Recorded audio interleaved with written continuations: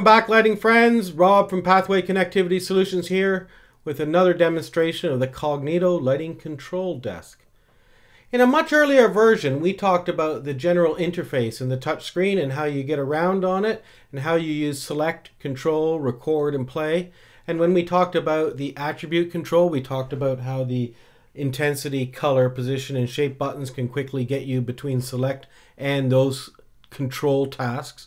I'm going to go over a couple different things today that make moving between control and select very quick and very easy and very efficient. And those will be zooming in and out, looking at more or less detail, more or less lights, paging with inside of a view inside of select, using the airplane view, and showing the number of lights that are captured or the total number of lights that are captured, which is the little indicator we have down here below the right arrow button. So let's getting right into it here. I have a grid here of 10 lights. These are VL2K spots, or washes in fact. So when I select a light, I see that control becomes active. We've seen this many times before. When we go into control, we have intensity, color, position, and shape controls. Now, if we wanted to select another light, we would go back to select, and then we would select another light and add to it. One of the things I do want to show you about selection, which is kind of fun, is if you select a light and you go into control and you make any change whatsoever, when you go back to select and you select another light, it automatically deselects the first light that you worked with. Now I could select a number of lights here, go into control, make a change, and now when I go back and select any other light, it deselects the last ones that had the change made to it. So this means that you don't have to deselect a light after you've positioned it. And this is very handy when you are, grabbing one light, moving it down center, grabbing the next light, moving it down center, and so forth. One of the things that make this even quicker is the ability to use the next function. So I'm going to select my first light here, my VL2K wash, and I'm going to go right into position control, and let's use the bullseye here, and I'm going to put this in the top left corner. Now I can see here on this button down here below the right arrow that number 1 is selected. And now if I go back to select, I can see number 1 is selected. Let's go into control again now. Now instead of me going back to select number 2, what I'm going to do is I'm going to hold down the shift key, which is here on the desk, and you see that the left and right arrow have now been labeled previous and next. So if I just press the shift key and then press the next button, I will see now that number 2 is selected. Just to check, I'll go see here. Yes, number 2 is selected. So back in control now, I can move that guy, say, to this corner. Then I'm going to select the next light, which is number 3. And I'm going to move that down here. And then the next light, number 4, and I'll move that down here. So now when I go previous, holding down the shift key, using the left arrow, the previous button, I can see now number 3 is selected and it's gone to its position. Number 2 is selected and it's in its position. Number 1. So now I can just bump back and forth very quickly between these different guys. And if I go to number 5, it hasn't been moved yet. So one of the other shortcuts is now I'm seeing that number 5 is selected and some of my lights have captured attributes.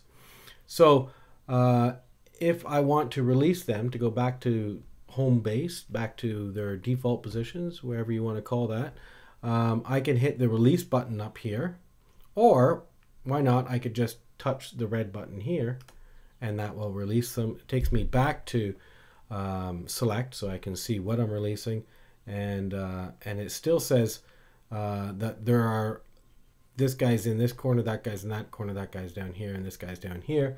If I release again, they will go back to their default positions.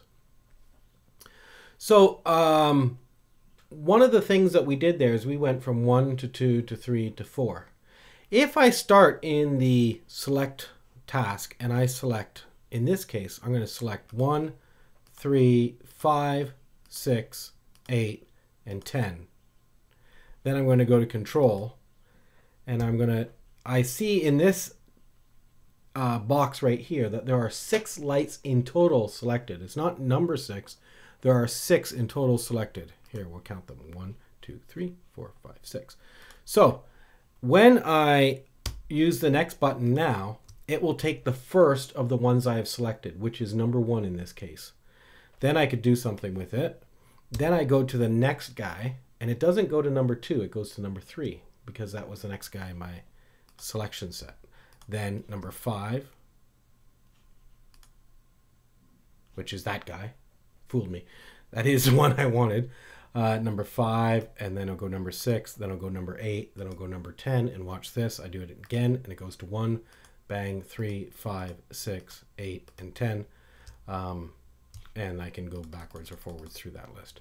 So when you have a bunch of lights that you want to position on the piano, it's very nice just to be able to stay inside the control task, work with one light, then the next, then the next. We'll put it here. The next, we'll put it here. The next, put it there. The next, put it there. And then now we can pop through all those guys, seeing what they're all doing. So, and again, remember, hitting the red indicator here will release those lights out. So this is looking at a grid of 10 lights. If I zoom out using the minus magnifying glass, I will see 20. And again, I can go out to see 40 and 60 and 100, which is the total number of lights I have in my system right now. If you go into any zoom level here, as in 40, and I hit this button without pressing shift, it will go 41 through 80, and then the next page will be 81 through 100. So if I zoom in a bit further and I go 1 through 20 and I page, now I go 21 through 40. And I can actually have things selected on the first page here. See, I have 3 lights selected, and then I go to this page and it doesn't look like anything selected, but this little guy here is reminding me that 3 lights are in fact selected, and I can release those out. And at any zoom level, let's zoom right in here, you can also hit the airplane button, which will take you out to a wide view. So if I want to jump right into the 60s here, because they're in 10s, 10, 2 of 10, 3 of 10. So if I go to page 6 of 10, I will see 51 through 60, because the first one is 1 through 10. So if I want to see the 60s, I go to the 7th page. There we go, like that. So that is a little bit about how to get around very quickly in Cognito's select and control modes. Next time we're going to talk about recording memories, and that's the first time that we're actually going to be taking all of this work of selecting and controlling and sticking it somewhere. So I hope you join me. Thanks very much.